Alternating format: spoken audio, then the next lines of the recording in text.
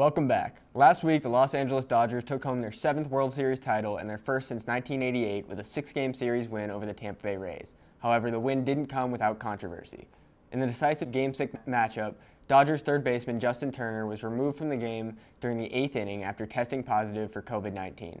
Not long after his positive test, Turner was seen celebrating with teammates on the field in violation of MLB protocols. Many are calling for Turner to be suspended or fined, while others say his actions should go without punishment.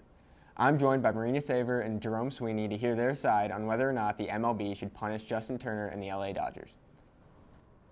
Yeah, I mean, I do think that they are going to punish him, and it doesn't matter kind of what my opinion is on whether they should or not, almost, because they kind of have to, right? I mean, he did violate protocols and, you know, things like that. But the reason why I feel the need to defend him is because, first of all, when he is punished, it's going to be 10 times worse than any Astros player got for cheating and, you know, completely ruining the integrity of the game, which this did not do.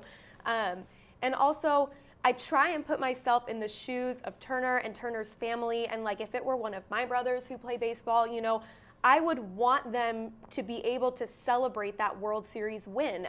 You don't know if you're going to get it again. He was in the locker room with his teammates, and he was in the dugout with them for 2/3 of the game.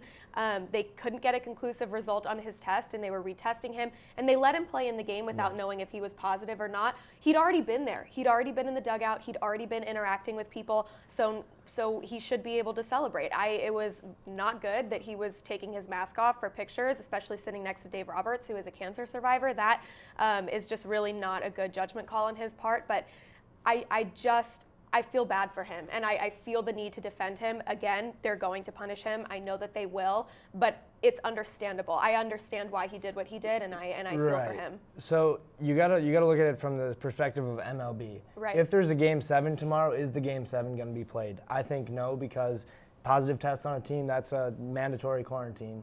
So in an alternate world, we don't have a Game 7, or if the Rays were to come back and win Game 6, I don't think there would be a Game 7 for another week, and that honestly could potentially change the way that the whole outcome of the World Series, how that ended up.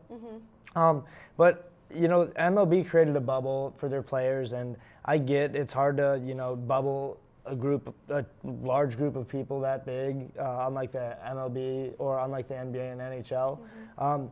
So the way that their bubble worked, you know, the hotels were interesting with the no families coming in, you know, is supposed to be very strict, but yet the hotels had other guests staying at the hotels.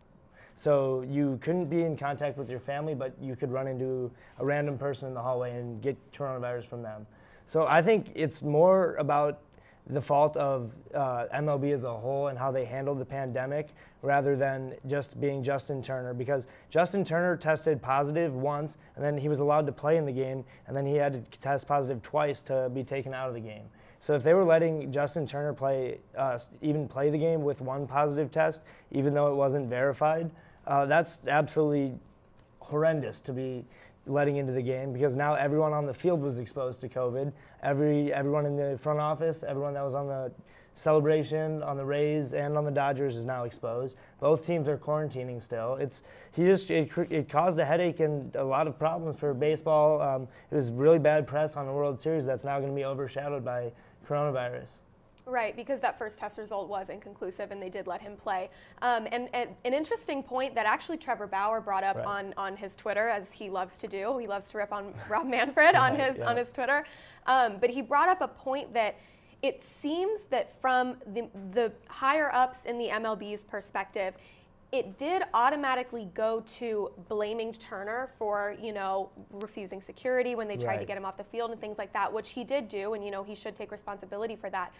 But there was never any internal looking. It was never, okay, we created this bubble, Turner followed the rules that we know of. How did he still get sick? How did this happen? How did we let this happen? How did we get this player sick? Not that they got him sick, but how was it that the conditions were such that he did?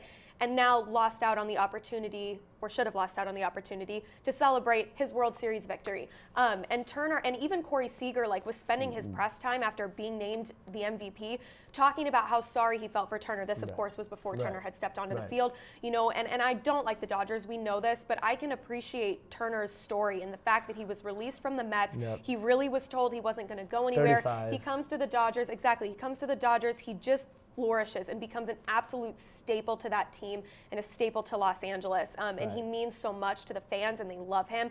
He really is just sort of an iconic player for them. And he, of anyone, should have been out there celebrating that World Series.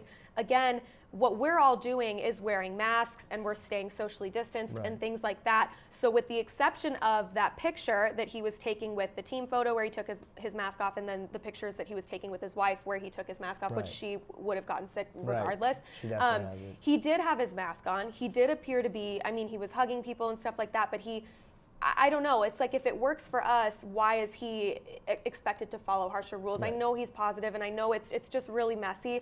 But again, like, they're going to punish him. I know they will, but I feel for him.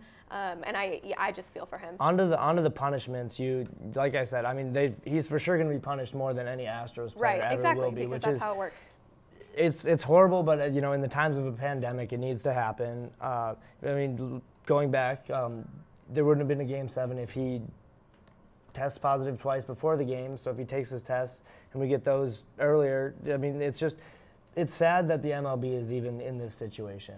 To whereas we have an inconclusive test and we're letting players that might have COVID be playing in an MLB game is horrendous, and it goes against everything that all the sports leagues developed for safety protocols for this pandemic. Yeah, I agree, and you know, they are opening an investigation into the situation, so it's something that we'll have to keep watching just to see what happens, and when more details about that investigation come out, I'm sure we will be talking about it again. But that's all the time we have for this segment. We're going to throw it over to commercial, and we'll be right back.